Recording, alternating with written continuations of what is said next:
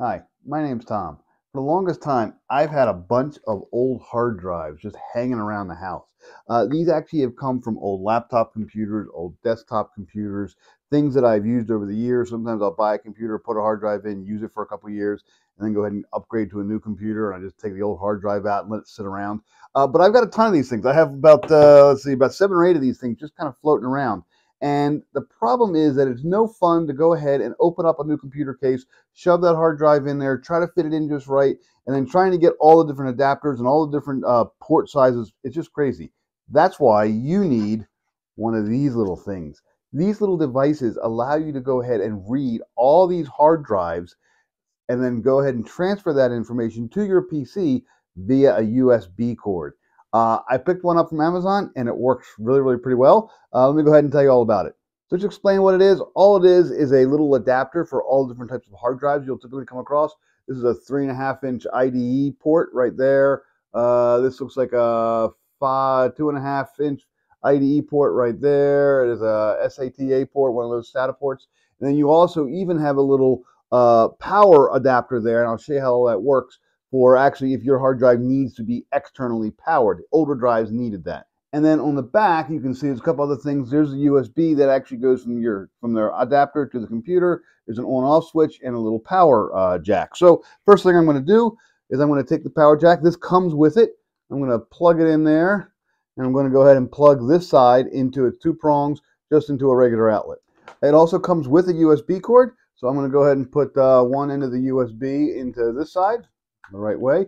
It's USB 3.0. And then the other side of the USB is actually going to go into your computer. If you have a newer computer and it doesn't have a USB, it might have a USB-C, don't worry, it comes with a little adapter. You just kind of shove that on the end and then you have USB-C. So I'm going to go ahead and shove this into the computer. Okay, so I picked up a drive. I have power going to this. This is connected to the USB in my computer. I'm going to go ahead and just put it on there. It's going to just slides right in. There we go. And then I'm going to go ahead and turn on the power. So you typically want to connect the drive first and then turn on the power. I'm going to turn it on. I'm not worried about static or anything because these are old drives. If I lose them, I lose them. I don't know if you can hear it, but it is clicking up to the mic. The actual drive is clicking right now, and a window just popped up right there. This one seems to have nothing on it, actually, but it did pop up. And it even tries to go ahead and scan it. So that's all there is to it. It just instantly works, and there it is. I go ahead and turn the power back off.